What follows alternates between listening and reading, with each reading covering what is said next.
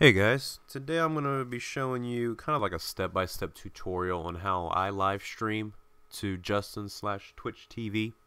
Now there's many different ways to do this, different programs, this and that, but this is the way I do it. This is the way I've been doing it for a year, and it's provided me with pretty good results. So hopefully this helps you out in case you're stuck at a point or you're new into it and want to kind of get started into some live streaming. So here we go. First off, I have the Hauppage HD PVR. The two programs I use are the Adobe Flash Media Encoder and the VH Screen Capture Driver. So we'll start off with the Screen Capture Driver. I'll put a link in the description as to where you can download that. So open it up here. What you're going to want to do is you're going to want to hit Create New One. You're going to want to go over to the Capture tab. And you're going to want to open up your capture module for your PVR. Alright, so you see you got the PS3 here. So what you're going to want to do is you're going to want to hit Select. And you're going to want to capture, click it up here in the top left. Click, hold, and drag down to here. And what that's going to do is that's going to capture just that screen region and not all this extra stuff over here.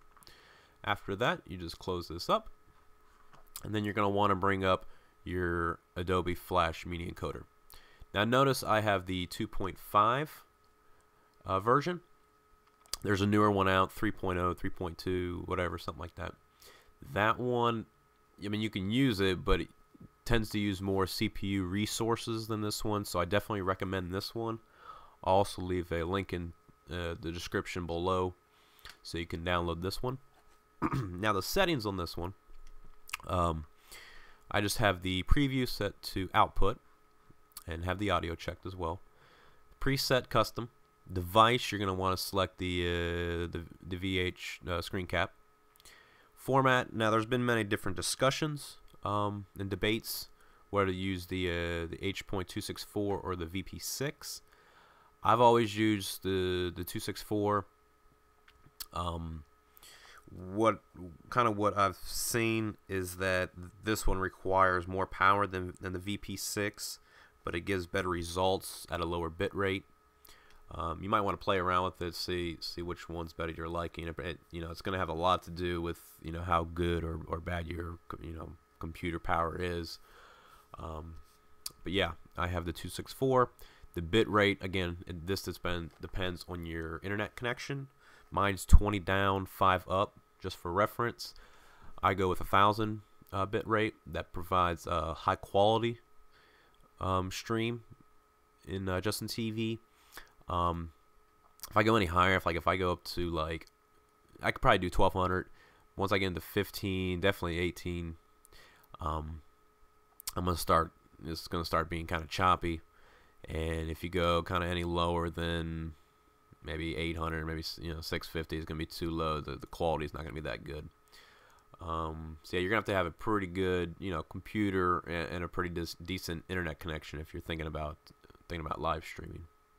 Now the size you're gonna be doing is 1280 by 720 because that's gonna be your input resolution in the capture module. 30 frames per second. I actually resize it. Now this one here, many people do it many different ways. But the way I do it, I check the resize. I don't worry about crop. Check the resize. The width set to 800. Height 450. And that comes out fine for me. It looks good. The audio, I do stereo mix. Format MP3 stereo. Sample rate the highest. Bit rate the highest. Now this volume, don't worry about cranking this thing. Kind of put it a little bit below half. Because if you crank this thing, then it's going to come out really loud on your stream. Over here, stream to Flash Media Server. You're going to put in the URL to send it to Justin TV. And then this right here, I have this blank, obviously, but this is going to be your stream key, which is your own channel's key. You definitely don't want to give that out to anyone because then they can get on your stream, this and that. I'll put a link into the description where you can go to log in to Justin TV to get that stream key. So after you put all that in, you just hit start, and you'll be streaming to Justin Twitch TV.